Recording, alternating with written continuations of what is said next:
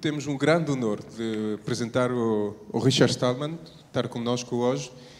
Não é qualquer pessoa, é uma pessoa que tem cambiado as nossas vidas. Sem ele, os aparatos eletrónicos que utilizamos hoje não teriam a mesma forma de funcionamento e talvez não funcionariam de tudo. E não somente cambiou porque é um brilhante, tem brilhantes capacidades, é um gênio que tem brilhantes capacidades técnicas, mas também porque tem um pensamento político que nasce dessas capacidades técnicas, e uma das principais forças desse pensamento político é a invenção da noção de free software, de software livre, e a vontade de fazer da internet, do numérico, do digital e do mundo em geral das tecnologias, um espaço de liberdade, não somente para as empresas, mas sobretudo para os cidadãos. E então essa luta que ele está a levar a cabo há 40 anos faz que tenha uma experiência histórica, uma capacidade técnica e uma mirada sobre o funcionamento do mundo que parecia-nos essencial apresentar no momento em que a maioria dos movimentos de resistência dos quais falamos, que foram invitados durante estes dias, são movimentos que apoiam-se sobre redes sociais, sobre sistemas informáticos que não são livres, que são partícipes do sistema contra o qual estão a lutar, e essa paradoxa não somente produz efeitos de tipo moral ou éticos, mas também efeitos práticos na limitação dessas lutas e na incapacitação dessas lutas para provocar uma emancipação real. Então é com muito prazer que recebemos o Richard. Thank you very much. It's up to you. I couldn't tell what he was saying. I hope what he said was friendly. I don't speak Portuguese. So, I'm here to talk about the injustice of the computing systems that people use. Of course, we're aware that some of the computing companies can do evil things. We know that some companies provide support to the US government for deportations.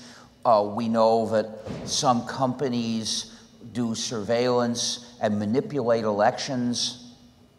But most people are completely unaware that the digital systems and tools that they use are mistreating them systematically and fundamentally.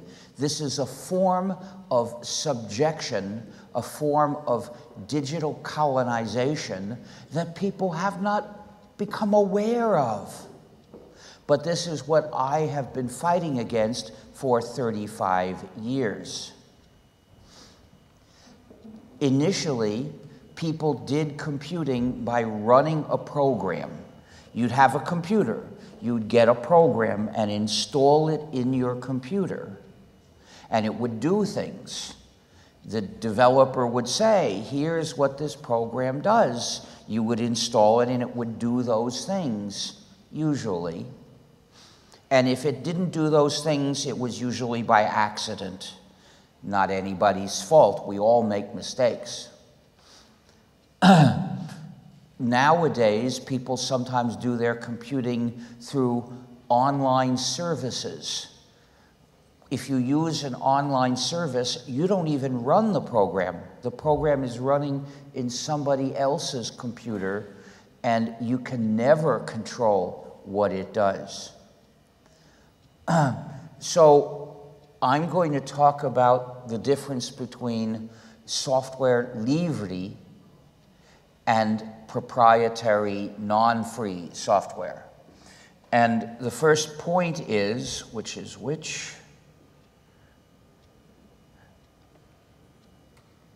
Is this the way? Oh, I see, this is the way. So when I say free software, I mean livre. I do not mean gratis. I'm not talking about price. Price is a side issue. Whether you pay money to get a copy of a program or receive it as a gift or a business just hands it out without charging, that's a minor detail. That's not an important question. because we're not against buying and selling. We're concerned with something more fundamental, more morally important. Once you have the program, how does it treat you? Does it respect your freedom, or does it crush your freedom and subjugate you? Does it respect your community, or does it drive people apart and tear apart your community? These are the important questions. This is what Software Livre is about. So first, what is a program? What is a computer? A computer is a universal computing engine. But really, all it knows how to do is one very simple thing. Get the next instruction and do what that says. And then the next instruction and do what that says. And the next, and the next, and the next. Millions of times per second, it will get an instruction and do what that instruction says. The instructions come from a program, which is simply a collection of instructions. Depending on what instructions are in that particular program, it can make the same computer do this, or that, or that, or that, or that, or that, or that, or an infinity, potentially, of other things. The same computer with the right program could do absolutely any computing job except the impossible ones, which no computer can do.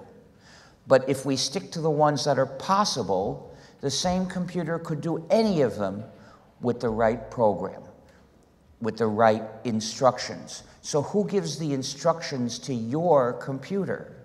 You might think it's you, when really it's someone else. You might think that your computer is obeying you, when really it's obeying its true master all the time. And it does what you want if the true master says okay. But if the true master doesn't like it, you'll find there is no way to tell your computer to do the thing you want.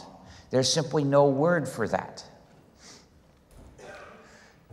With any program, there are two possibilities. Either the users control the program, or the program controls the users. It's always one or the other, because there's no other possibility. When the users control the program, that is free software, Software Livre. Why so? Well, what is freedom? Freedom is having control of what you do in your life. Control of the activities you do. But if you use a program to do the activity, control of the activity requires control of the program you're using. So when the users control the program, that program respects their freedom and community, so it's free software. I'll explain in a couple of minutes how community fits into this. Practically speaking, in order for users to have control of the program has to give them the 4 essential freedoms. Now we're getting to the practical criterion for a program, which is Livre. Freedom 0 is the freedom to run the program any way you wish for any purpose. Freedom 1 is the freedom to study the program's source code and change it so the program runs the way you wish and does your computing the way you wish. Why do we focus on source code? Well, here is some source code. This looks like a mixture of English and math. If you have learned the programming language, you can read the source code and understand it, and then change it to do something a little different or a lot different. But to run it, we convert it into executable code, which is an enigmatic series of ones and zeros, which is difficult even for programmers to understand, especially when it gets to be a lot of them. This is still a small program, but you can see it's a lot of complex details, not so easy to figure out what this program actually says. What are the instructions in this program? Well, with a real program, which might have 100 million ones and zeros, the job of figuring out what it does can be painfully hard. So we don't even think of trying except as a last resort in a case of desperation. In order for people to really have the option of changing their programs, they must have the source code of those programs. Freedom 1 includes that source code is available. These two freedoms together give users separate control of the program. Here are 4 users using the same program. One of them is exercising freedom 1 by changing per copy of the program. I use the singular gender-neutral pronouns person, per, and pers. They work grammatically like she, her, and hers, but they do not specify the person's gender. This way I can maintain the distinction between singular and plural, and that makes a lot of sentences much clearer and easier to understand. So this separate control is very useful and it's essential, but it's not enough because most users are not programmers. Most users don't know how to read source code, and why should they? They do other things. They have other talents in life. There are many interesting things to do in life if you're good at them, and programming is just one. So I don't think everybody should have to learn to program. But even the non-programmers deserve control over their own computing lives. How can non-programmers have that? Through collective control, which means the freedom to work with others as a group to exercise control over what the program does. At the top, we see a group of 3 users working together to change this program. But look, 2 of them on the right are actually touching the code. They must be programmers. But the 3rd one on the left is not touching the code. Maybe person doesn't know how to program, but is participating in the group's decisions about what changes to make. That's how non-programmers can participate in exercising control over the behavior of the programs they use. And this, it turns out, is crucial to making programs treat users with respect and honesty. Those who cooperate in this way are those who choose to. At the bottom are 2 more users of the same program, but they are not working with the group. They're just using it separately. And they're free to do either one. Maybe tomorrow they'll all decide to work together, or maybe they'll decide that what they want is too different and it doesn't make sense practically to cooperate. It's up to all of them. In any case, collective control of the program depends on 2 more essential freedoms. Freedom 2 is the freedom to make exact copies of the program and give or sell them to others when you wish.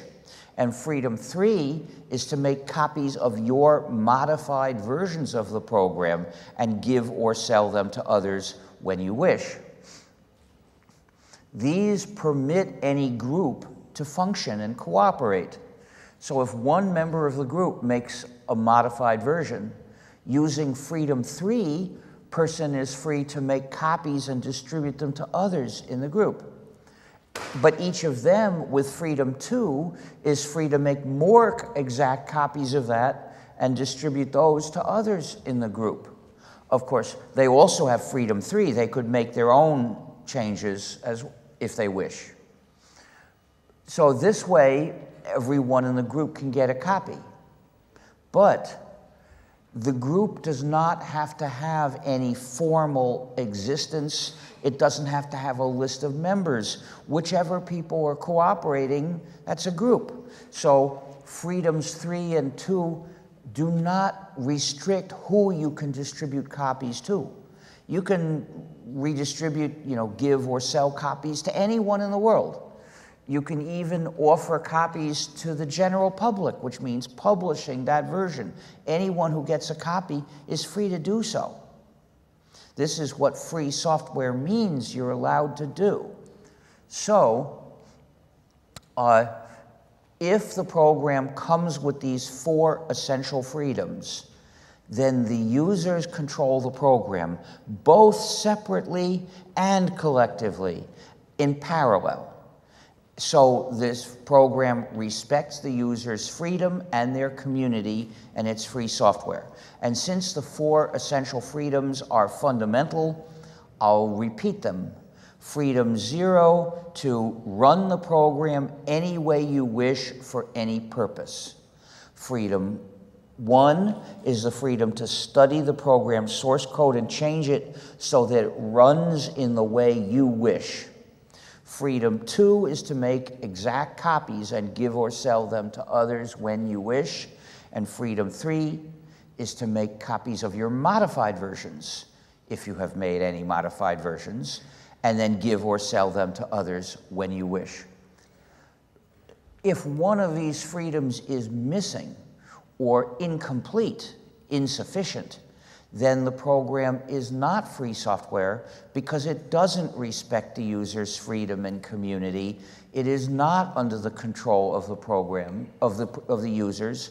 Instead, the program controls the users. A non-free program controls the users, and the owner controls the program. So this non-free program, precisely because it is non-free, generates a system of unjust power, power for the company over the users. And this is purely simply because the program doesn't respect the user's freedom. I've used an example of a giant company, but it doesn't matter if the company is big or small. No matter what company it is that owns this non-free program, no matter how many or how few users there are, the company has power over the users, and this is an injustice. So people often talk about monopolies or quasi-monopolies for these software companies. Well, monopoly is a dangerous thing. But if instead of Microsoft, we had 10 different companies making 10 different non-free programs to do the same job, I would say no to all of them because none of them should have power over me or over you. If you have a choice between non-free programs, that means you can choose who is your master. Freedom means not having a master. If we want to be in control of our computing lives, we've got to stop anyone else from controlling our computing lives. We've got to escape from non-free software. So this is the fundamental injustice inherent in any non-free program. But typically it leads to other injustices because the owner has power over people and power corrupts. The owner feels the temptation to put malicious functionalities into the software. And nowadays, it's normal for non-free programs to have malicious functionalities. For instance, spying on people. You've probably heard of the Amazon Kindle. I call it the Amazon swindle because it swindles readers out of the traditional freedoms of readers of books. For instance, it reports what users are doing. It reports what the user is reading. It reports which page the user is reading. If the user enters any notes or highlights any text, that's all reported to Amazon. But spying on the user is standard practice in non-free software today. The 5 main non-free operating systems, I'm talking about Windows, macOS, Android, iOS, and Chromos, all spy on the user. And most apps also spy on the user, according to research. And of course, you shouldn't tolerate that a computing system spies on you. We should rise up and put an end to the use of those systems. And I've been doing my best to rise up for 35 years. The Fitbit is really outrageous. It's there to keep track of your running and your exercise. But it was set up so that it wouldn't offer the data directly to the user. No, the user was supposed to upload the data to the manufacturer's server, and then the manufacturer would sell the data to the user the data is about. What nerve! Well, if you hear someone talking about the Internet of Things, it usually means that it's designed to work that way. When the user wants to give a command to the product or get any information from the product, it has to go through the manufacturer's server, which means the manufacturer spies on everything and controls everything. There's even a sex toy that works this way. It's designed so someone else can send commands, but those commands go through the manufacturer's server.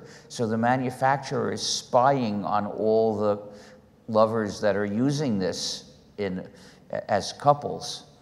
Well, that's vicious. They shouldn't be allowed to know what users are doing with their products. It should be illegal to design these programs to spy on people. It should be required to design them in ways where the manufacturer can't spy and neither can anyone else. In addition, occasionally the company says, we're not making enough money from that old product. Let's switch off the server, and all the products break. But this has happened many times. Then there is digital restrictions management, or DRM. That's when the system is designed to restrict the users, to refuse to do certain things or refuse to do them for certain people. And here you can see that instead of your servant, that program is your prison guard, your jailer. So I refuse to use any system with DRM unless I can break the DRM. If it was designed to restrict me, then unless I know how to defeat the restrictions, I reject it totally. I won't use it at all. I've never used a Blu-ray disc because I don't have free software that can break the digital handcuffs in the Blu-ray disc. So, as far as I'm concerned, the disc is not there. I will not trade my freedom for all the movies in the world. And then there are backdoors. A backdoor is when they can send a command remotely to your computer and tell it to do something whether you like it or not. The Amazon swindle has a backdoor to erase books. We found this out in 2009. Amazon erased thousands of copies of a particular book. Which book? Can you guess? It was 1984 by George Orwell. And this is how we learned that the system had the ability to erase books. It would have been even nicer, I suppose, more ironic if it could burn the books.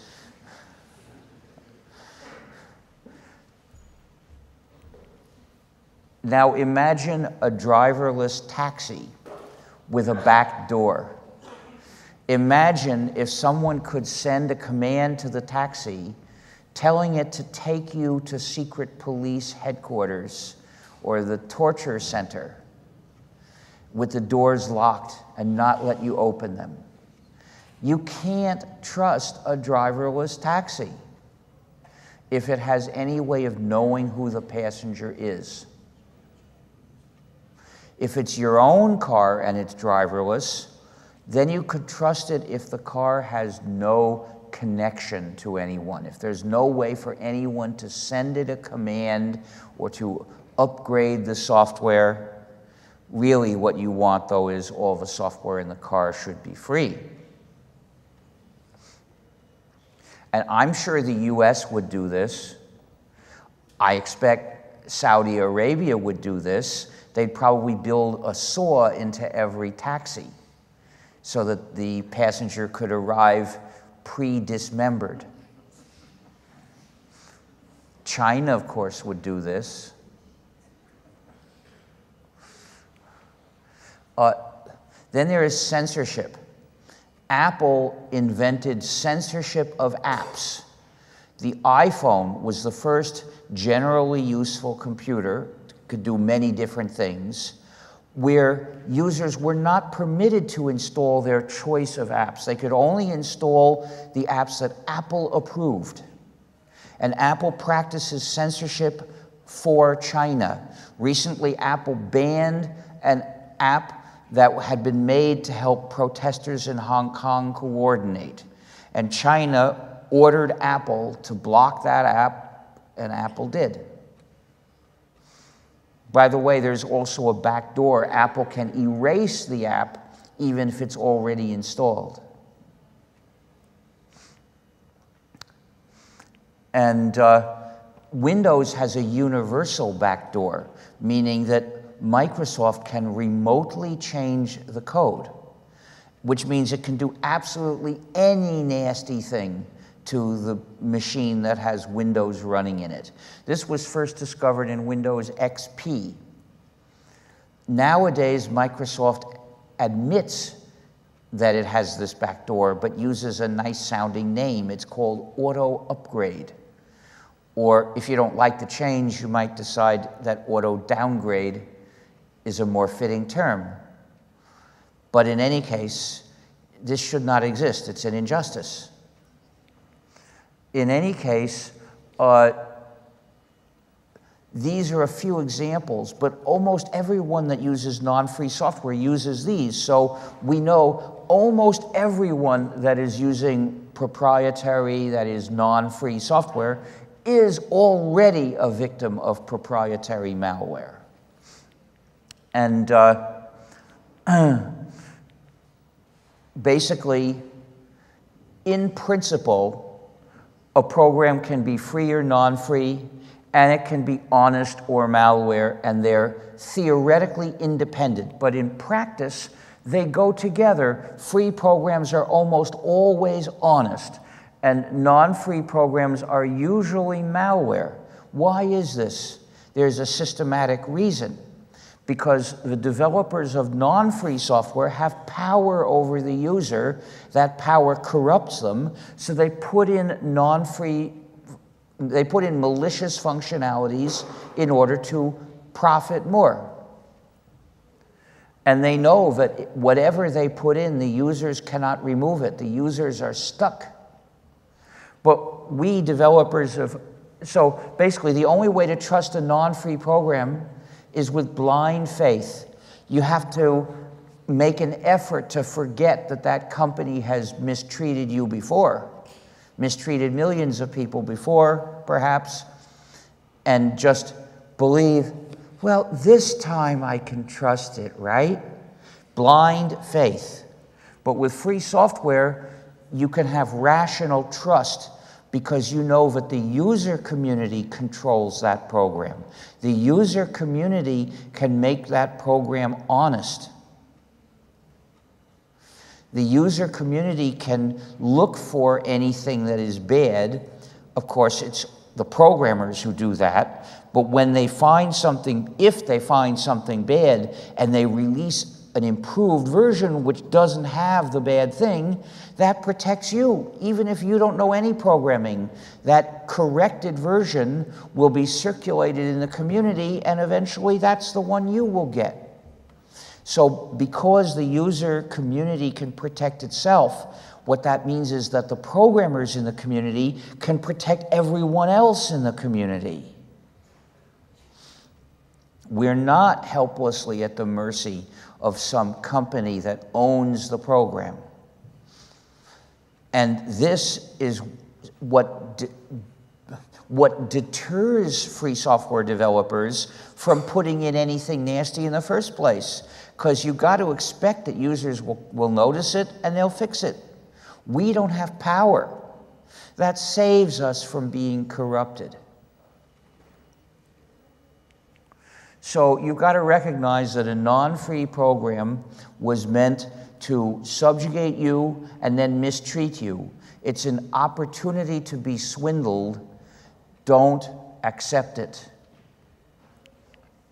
You should come to the free world that we have built and live with us in freedom. We built it with the GNU operating system and the kernel Linux, which work together. I started GNU in 1984, almost 36 years ago now. And Linux was started in 1991, and Linux filled the last gap in GNU. So now you can use the GNU system with Linux as kernel. It's also called the GNU/Linux system. Many people mistakenly call the system Linux, and they're giving us no credit at all. Please don't do that. Please give us equal mention. We started it. I think we deserve equal mention. So there's a lot I will have to skip. But I should point out that nowadays, a lot of digital systems surveil the users. We suffer from more surveillance than the Soviet Union. And this is extremely dangerous. And not just in the ways people usually think of. Yes, Facebook uses this to manipulate elections or to let the rich manipulate elections, and we've got to put an end to that. But simply keeping track of what people do is dangerous, even if it's not used to manipulate elections. So if we look at the whole set of surveillance data, it's a lot of stuff, but it's collected by various different systems. In some cases through non-free programs, in some cases through services, and so it ends up in these different databases. But then they sell this data to data brokers. And so the data brokers put it all together into one effectively big database. Sometimes the data brokers get databases in anonymized form, meaning your name and your address and your ID number are not there. But it turns out it's usually easy to figure out who the person is, so they do that. And so they put together one giant surveillance database. And in addition, governments do that. In the US, the FBI can simply demand a copy of these databases. It doesn't even have to give a reason, and it's done secretly, so you can't tell that the FBI has demanded the copies of 1,000 databases that have information about you. I'm guessing, I don't know if it's 1,000, maybe it's only 200, maybe it's 10,000. We're not allowed to know, but we can be confident that the FBI gets all this data and puts it into one giant database. This is tremendously dangerous. It's dangerous for democracy. You see, some people are heroes. Some people are whistleblowers who reveal to the public crimes that the government is committing. For instance, Chelsea Manning, for instance, Edward Snowden, have revealed to us crimes that the US government was committing. Well, the government likes to keep those crimes secret, and so it calls the whistleblowers spies or traitors or whatever, and so it wants to find them. And if it finds them, it will destroy them. So how does it find them? Well, if the government records who goes where and what person does there and who person talks with, then it can almost always identify the whistleblower just from that. And if it catches all the whistleblowers, it'll be so frightening we won't have whistleblowers. We won't find out about crimes committed, either whether they're war crimes or crimes against democracy. We won't find out. So if we want to find out We must ensure that those things are not collected.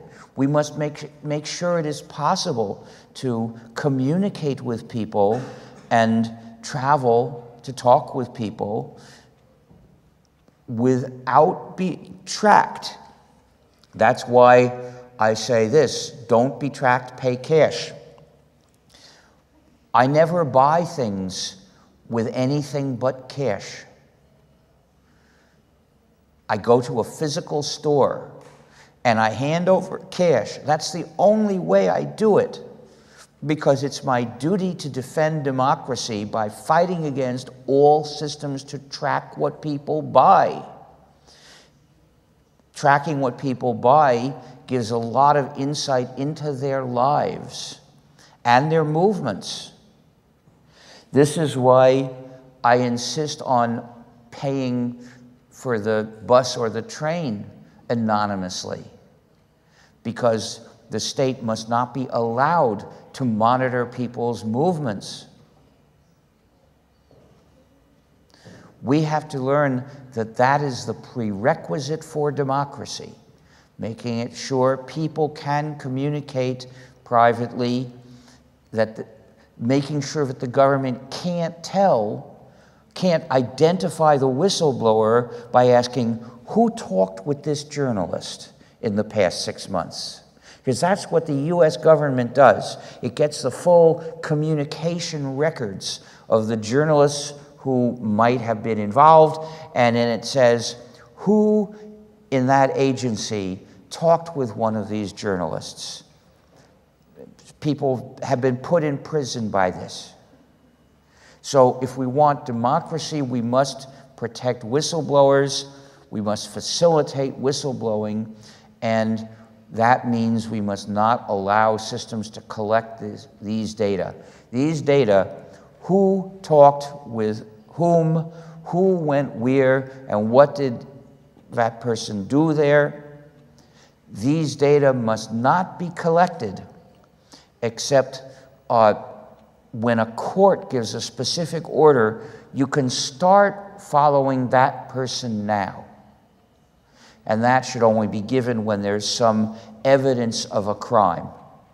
To justify a court order to investigate someone, you have to show evidence of a crime.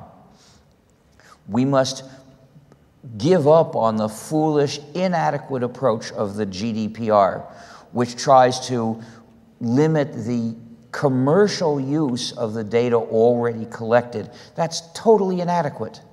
It can't ever do the job. We must go much further. We must forbid systems from collecting data. We must have laws saying, if it is possible to do this job without identifying people, even if it's not quite as efficient, you must do it without identifying people. There are cities in Europe where if you park a car, you have to enter the license plate number in a machine. Well, that's a system of massive surveillance of people's movements. It should be absolutely forbidden. We know it's possible to charge for parking without identifying people. Therefore, the law must say you may not identify the people or the cars, which identifies the people anyway. You must use the anonymous methods, and only the anonymous methods, to collect that money. Anyway, some people propose to break up these companies into pieces. Well, then we'd have more separate databases at the beginning, but they would still go to the data brokers that would combine them, and the FBI would still combine them. So breaking up the companies won't protect us from data collection. It might be useful. It might reduce their lobbying power. That would be a step forward. But this is not the way to protect us from dangerous surveillance. We have to forbid the surveillance. So I should mention, many of you have heard of something called open source. Well, that is a corporate-friendly co-optation campaign to depoliticize free software. As you can tell, the idea of free software, the free software movement campaigns for people's freedom, for human rights that have not been recognized but ought to be. Well, that struck people as too radical, some people. So they decided to separate our software from the ideas behind our software. They started calling the programs open source, which doesn't mention freedom, doesn't even hint at freedom. So they developed a different discourse, a different philosophy that doesn't present the issue as a matter of justice or injustice, as a matter of freedom people deserve, as a matter of right or wrong. It just talks about the practical convenience when you can change the programs you're using. It is convenient. What they're saying is not wrong, but it's implicitly legitimizing the programs that subjugate people, and that's what's wrong. So this is why I never advocate open source. I stand for software liberty, and if you care about these freedoms, you can show that by refusing to talk about open source. You can do what I do, insist on talking about software liberty. Another thing you can do, well, we have some things for sale outside. For instance, this button that says, ask me about free software, it costs €4. This little button with a GNU head is €2. We've got various other products out there. We also have a lot of stickers which are gratis. If you can put one sticker to good use, please take one. If you can put 10 stickers to good use, please take 10. If you can put 40 stickers to good use, please take 40 and use them. Put them up where people will see them. So,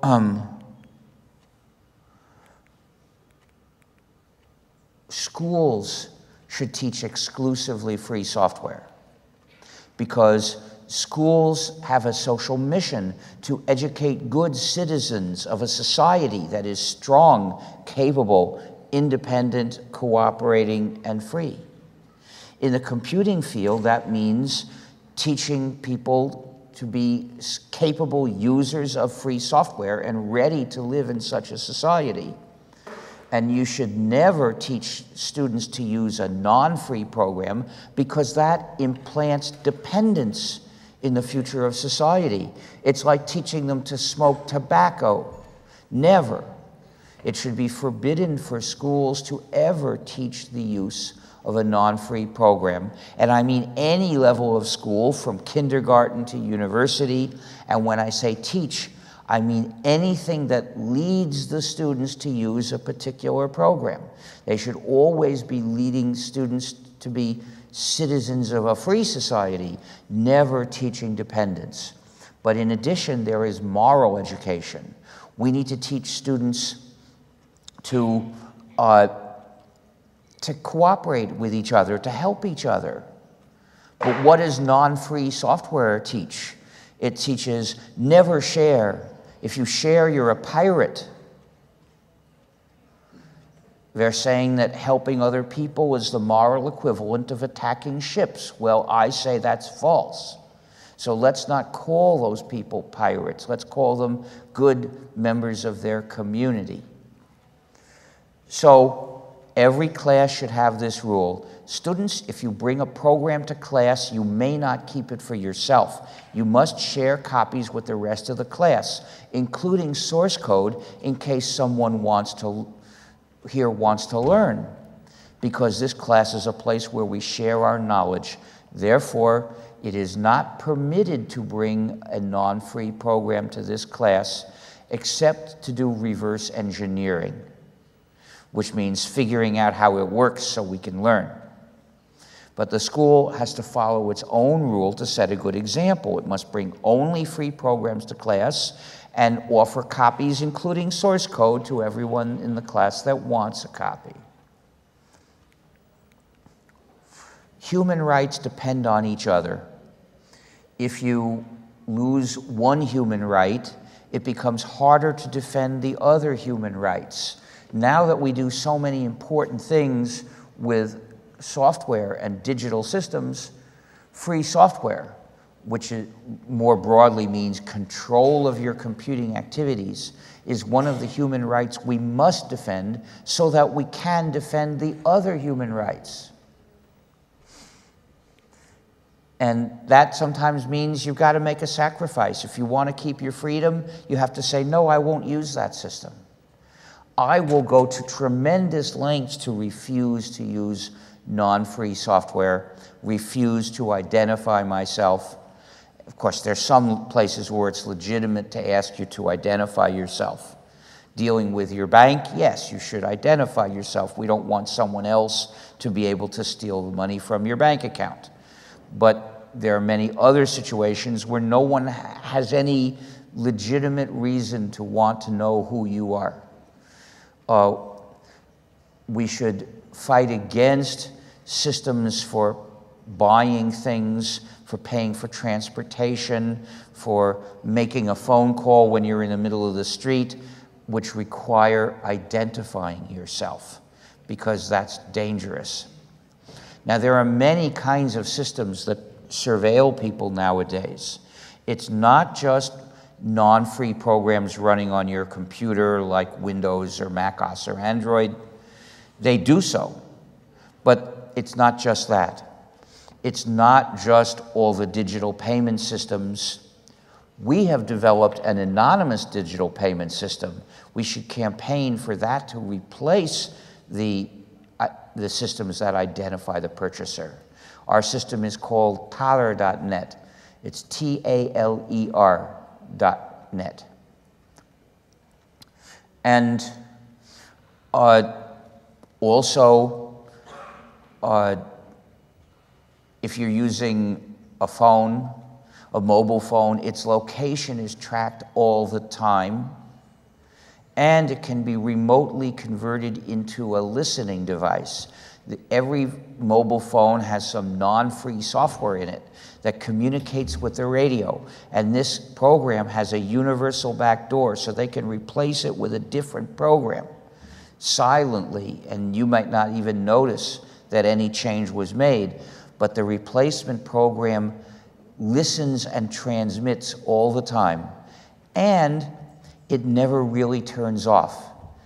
If you ask it to switch off, it is programmed to pretend to switch off, but it doesn't really switch off. So it continues running, listening, and transmitting. So I call the mobile phone Stalin's dream, and I don't have one. I feel that no matter how convenient it might be, it's my duty as a citizen to fight against Stalin's dream, so I don't have one. I do use mobile phones. I use lots of different mobile phones. If I need to make a call, if I want to say, the bus will arrive in 40 minutes, I ask someone else on the bus, will you please make a call for me? That way I can tell my friend, or will you please send a text for me? And that way, Big Brother doesn't know it's me. Remember, I bought a ticket anonymously too. I hope Big Brother doesn't know that I'm on that bus. The state has no right to know who's on the bus. It should never know. But of course, the danger of face recognition is hard to resist. And you know, it's interesting that several countries have made it a crime to cover your face in public. They present this as a way of persecuting Muslim women. But I say it's not just Muslim women who deserve not to be tracked in their movements. We all deserve this. We all deserve the right to cover our faces so that we can't be tracked. But it would be much nicer if we had governments that did not permit systems that would identify us in the street, so that we could be sure we were not being tracked anyway. So for more information about surveillance, look at gnu.org/philosophy/ surveillancevsdemocracy.html. For more information about why software should be free, look at gnu.org/philosophy/free software even more important.html. And in general, look at gnu.org for information about the GNU operating system and the free software movement. And you can also help us. You can do work for the cause by writing free software if you're a talented programmer. But there are other things you can do that don't require any technical skill. You can organize to campaign. You know, this is a political movement that needs organizing like any other political movement. You can persuade schools and governments to move to free software. Nowadays, schools make students run non-free software that spies on them to companies. Now, this should be a crime. Any school administrators that permit this to go on should be prosecuted. You can help other users. If you become an expert at using the GNU system, helping other users learn to use it is a good thing to do too. And just saying software libre instead of open source shows your support for our cause. But there are so many other things you can do, there's no room for them. So look at gnu.org/help, and you'll see many other kinds of volunteer work that we need. So now it's time for the auction. This is an adorable GNU that needs a home. So I'm going to auction it for the benefit of the Free Software Foundation. If you buy it, I can sign it for you. If you have a penguin at home, a penguin is the symbol of Linux, then you need a GNU for your penguin. There should never be a penguin without a GNU. We can accept payment in cash or with a bank card or with Bitcoin if you have something here to make the payment with. For a bank card, it's got to be one that can make international purchases by phone, because that's effectively how this is going to work. Is there a bank machine near here? There is. So you could bid, and then you can go out to the bank machine and come back with the cash. It's always better for your privacy to get money, get cash out of the bank machine and pay cash than to pay with a card directly to a merchant. Because if you just get the cash, the system doesn't know what you bought. So it is partly protecting your privacy to go to the bank machine instead. So anyway, I'm going to start with the usual price of 25 euros. Please speak loud, I have hearing problems. So, do I get 25 euros for this adorable GNU? 25 euros, anyone, for this adorable GNU? No bids? I'll bid. How much? How about 30, Richard? I've got 30 euros. Do I get 35? How much? 40. I've got 40. Do I get 45 for this adorable GNU?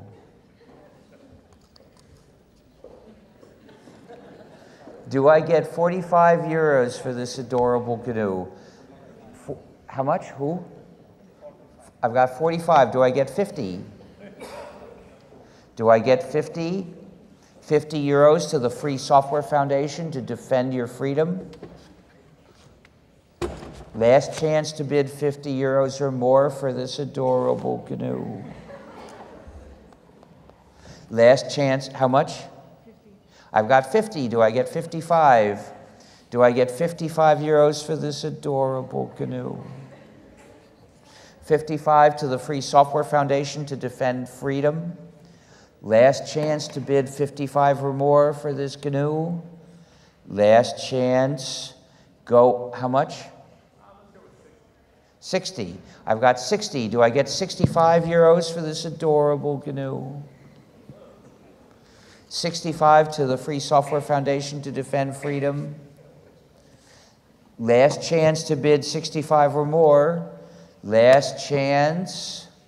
Going. Gone for 60. I'll see you later for the payment. Richard. Now, this is an adorable book that needs a home. This is my book of essays, Free Software, Free Society. It's in English, and I'm going to do it the same way. Do I get 25 euros for this adorable book? I can't see anything. Turn that off. Turn that light off. I can't see the audience. Thank you. 30. I've got 30. Do I get 35? 35 euros for this adorable book. Last chance to bid 35 or more for this adorable book. Gone for 30. Please come up and pay. Meanwhile, this is another adorable book. This is my semi-autobiography in French, and I'm going to do the same thing. Do I get 25 euros for this adorable book, which is also a fan? 25 euros for this adorable book. Last chance to bid 25 euros or more for this adorable book. There's one there. At the end, there's one there. Is who? Someone? Where? Yeah. Please wave your arm. Okay, how much do you bid? Do I get 30 euros for this adorable book? I've got 25. Do I get 30? How much? I've got 30. Do I get 35? Do I get 35 for this adorable book? Last chance to bid 35 or more. Last chance. Gone for 30. So you also please come up and pay, or you can do it at the end. So my first question was, as you know, social networks need to reach very quickly a certain mass of users in order to impose themselves to other social networks. I understand. They're competing using the network effect. But if the social network is an injustice, then you just shouldn't use it. No, yes. So my question is, I mean, the ecosystem seems to require to reach that mass. No, it doesn't. Okay. It only requires that if you're a business and you're determined to make money by mistreating the people who are on the network. This is why I say that Facebook does not have users. It has useds. So, because my question is how, like, I don't know if you think that building alternatives. We have alternatives. You can use them. And they have more than a handful of users. So, for example, Mastodon, maybe you think Yeah. of it. So is one of the solutions... Well, there are the free social networks I know of include Diaspora, GNU Social, or Mastodon, they're related. There's also GNU Jammy, which is for communicating anonymously encrypted. And do you think that portability of data is an answer, or is it a false answer? It's not enough. The idea of portability of data is meaningful for a particular scenario. So portability of data in 2 seconds, can you tell the audience It means if you put some data into a service, that means portability of data means you can get the data out in a structured fashion so that you could have a program manipulate the structure and you could put it into a different service to do the same job for you. Well, this is only meaningful when the job that the service does consists of doing some computing on your data. And there are some services like that. The data should be transmitted in and out in a standard format, or at least a documented format, so that programmers can see how to convert that data to put it into some other service. But most services are not like that. You know, social networks, well, a social network doesn't exist so that you could take a bunch of data and put it in and tell it to do some computing on that data. That's not the job of a social network. It's a different kind of job. So the idea of data portability sort of makes no sense. Not only that, if you look at the example of Facebook, what data does Facebook keep about each Zucker? That's what the users of Facebook are called. They're Zuckers. So it keeps the data that used has put in, but it also keeps a lot of other data which consists of deductions. You know, this person likes a certain song in a certain movie, so probably person is gay. Okay, those are, it does machine learning, figures out these probable rules, and then it reaches deductions about each Zucker. But those are not part of the Zucker's data, and when people ask for their data from Facebook, they don't get any of that. Is there a way to structurally transfer this data, or the nature of the... I think it's irrelevant. The important thing is nobody should know it. So we shouldn't create a free Facebook. It makes no sense. Well, the distinction between libre and proprietary, that makes sense for a program. More generally, that makes sense for a work. Now, what is a work? It's a particular series of information which can be copied. So a book can be copied, a recording of music can be copied, a program can be copied. If I write a program and release it, well, then you can copy it. You could each have a copy of the same program. Then, if you wish, you could change it. It's possible to do that. With proprietary software, they say you're not allowed, but it's basically possible to do it. But that doesn't make sense for a service. You can't copy a service. There are no copiers, just as there are no copiers for tables and chairs and shoes and shirts. There are no copiers for these things. Most of the things we use, the physical objects we use in our lives, have no copiers. And copying is not a meaningful thing for individuals to do. How could you copy that microphone, right? Even if it's allowed, you still can't do it. So the things that distinguish a free program or a free song or a free cookbook or a free encyclopedia from a non-free one, they don't even make any sense for services. They're questions that don't mean anything. The only thing, you know that the owner of a service is going to control what it does. So the only way you can trust it is if you know it has no capability to mistreat you. The only way you can trust it with your data is by not giving it data. So if the service lets you use it anonymously, such that it can't tell that you are the same person who did something else yesterday, then you can trust it. But how do we make sure of that? It's because of the interface between your computer and the service. If that interface does not give the service the ability to recognize people, then it's safe. And if they want to charge for using the service, well, with an anonymous payment system like gnu+linux, then you could pay anonymously each time you use it, and they wouldn't know that you were the same person who paid for something else the other day. So the free software movement needs, in a sense, an avant-garde, which is intermediating between the software and the users that have not the technical capacity to know if the software is actually respecting them. And right.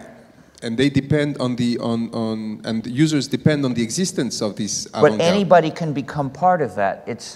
You just have to learn to program and start reading the code of free programs and reporting bugs. And in terms of accessibility, when you say anyone, is it really true that at any age, with any condition, you are capable of... Maybe not. But the point is, some people are going to be better at things than other And people. how You know, anyone can be a cook, but that doesn't mean you have the talent or I have the talent to be a great chef. And how do users who are illiterate in terms of computer programming and so forth are sure that the avant-garde will not betray them in a way or another? Because they'd be betraying themselves and each other. You have a community of people who use a certain program. They don't want it to spy on them. And some of those people are programmers and they study the code of this program because they noticed a bug. They want to fix the bug. They want to make the program do that job correctly. So they study it and then they work together to make a corrected version of that program. Well, in the process, some of them have to read the source code, parts of the source code, and they might notice something malicious. If there's something malicious, it's in the source code somewhere. Well, if those people who use this program notice anything malicious, they're going to fix it because it would be treating them wrong. They're just users, you see. They don't control this program in some way. If the program is profiting someone, they aren't the people who are being profited. You know, a malicious functionality in the program is bad for them just as it's bad for you. So if they notice it, they'll fix it. And in the process, of course, they'll announce, look at the nasty thing we found in that program, and all the redistributors will switch to the corrected version because they all have the interest to do so. And so if we take a step forward, the technical dimension in which I think it is quite clear, we've seen apparatus of power infiltrating or attempting to infiltrate this functioning, as for example Jacob Appelbaum told us yesterday regarding his work at Tor, which is supposed to help people navigate anonymously on the internet. Well, it does, and I use it for that. But remember, he was trying to help the audience. He was trying to help specific people, namely dissidents living in dictatorships, people who might be killed if they were identified, and indeed, they could be betrayed, and some have been. Now, I'm not a dissident living in a dictatorship. What I do is not persecuted.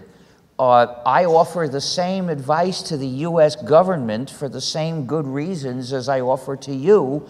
We, in fact, are having some influence in US government agencies and helping them avoid being subjugated by businesses.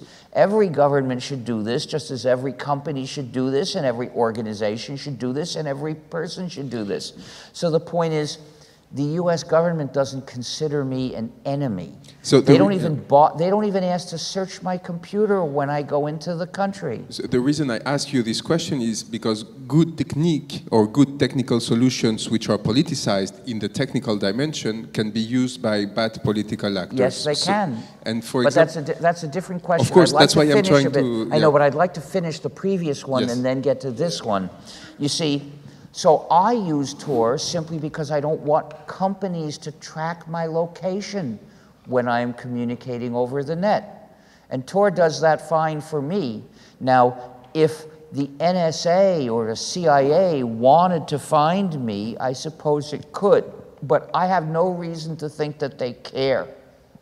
But I do know that lots of companies would like to fill up a database about my movements and travel, and I don't want them to do that. So for my need, Tor seems to work just fine as far as I can tell. As long as you are not targeted as politically by a government. Exactly. So a tool that can give most of us adequate privacy about our movements may not be enough for a dissident in Egypt or a whistleblower in the US, who knows? And on the other hand, we've seen emancipation movements, very important emancipation movements, rely heavily on platforms like Facebook, like Twitter and so forth, which are designed to collect their data for commercial reasons, but which also actually work as concentrators of data, which can be then used by governments to spy That's on right. them. So, So the point is, but they never pretended to protect people's privacy. They never pretended that they didn't surveil. Facebook is all about surveillance.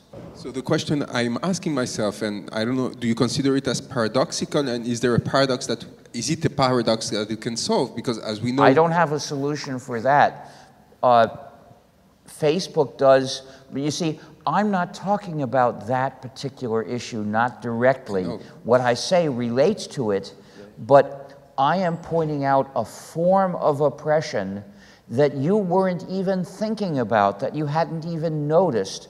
Now, this doesn't deny the other kinds of oppression that you're aware of. Of course, they're wrong too. But it's like when people started pointing out the danger of seed companies and the power they have over farmers. Well, when I first heard that, it had never occurred to me that there was a problem. But yes, it's a problem. Well, okay, I'm doing the same kind of thing. I'm telling you that companies that control the software you use are dangerous, just as companies that control the seeds you plant are dangerous. So you leave up to the individuals and citizens the decision, because, for example... Well, I have no choice about that. No, of I course, can't no, tell but- anyone what to do. No, but prescriptively, in the sense that, for example, an Algerian person who tries now to mobilize himself or herself in the movement needs to go through Facebook and WhatsApp I today. don't know what they need to do. I do know that I wouldn't use either of those if I... Even- WhatsApp is another Yes. tentacle of Facebook. I So will. even though if you see yourself in an authoritarian regime as the Algerian, is it a measure to get into this network to at least I know wouldn't how to do it. mobilize, even I in these wouldn't do it. circumstances? I won't do it at all. So I come back to this question: how to do to participate in this? I don't know. I'm not Algerian. I don't live there. And I'm not going to try to pronounce upon recommendations for people in situations I don't know. But we don't have, so technically we don't have alternatives yet. Well, yes, you do. There are lots of free social networks. You can connect through Tor to networks that maybe that the Algerian government probably can't spy on. The U.S. government maybe can, but I don't think the U.S. government is particularly a friend of the Algerian government, is it? I don't know. It's in the past, it wasn't particularly. So the thing is, I don't know about situations like that. I'm pointing out that all of us face oppression through the digital systems that subjugate their users or spy on them, restrict them, and mistreat them in various ways. This is another part of the political situation that people have ignored completely. yes. And Now, I've dedicated myself to this particular form of injustice. I try to fight against other injustices too on the side, but there I'm a helper. I'm one of the millions who support those other causes. So I think it leaves a question for us, an extraordinarily important question, is how to combine the emancipation from this oppression you speak about, and how to still be able to organize massively movements of emancipation in countries that are suffering from political pressure. You know, I don't know how it is that they let people continue to communicate dissent through Facebook. Why don't they block those Facebook pages? I don't know. I have a suggestion. I think in France, for example, the yellow vests and not yellow jackets massively organized themselves through Facebook. But more importantly, Facebook seemed to push their content because it was very viral content because it relied on... I don't like the word content when you're talking about people's statements or works or... So it says it's filler for a videos, box. statements, and so forth. And probably because it triggered very raw emotions on people, which actually pushed them to share them and therefore maintain them in the platform in order for Facebook to make profits. And in the US, Facebook does that with Nazis. And Facebook doesn't care if it triggers a revolution in Algeria, in France, because because it is looking for profit. Yeah, exactly. And so it doesn't care actually for the actual content of the statements. Yes, of the exactly. It doesn't care which cause it is. But do note that Facebook gets its money mainly by selling targeted ads. So if the viral messages are messages that enable people with money to sell targeted ads, those are the ones that are going to be promoted most on Facebook. And that's why more or less right-wing messages tend to get promoted mainly on Facebook. In the US, for example. Well, everywhere generally, not just in the US. I don't know whether it is an accidental byproduct that rebellion in Algeria got promoted, or maybe they want to open up the Algerian market more to political manipulation by the plutocrats.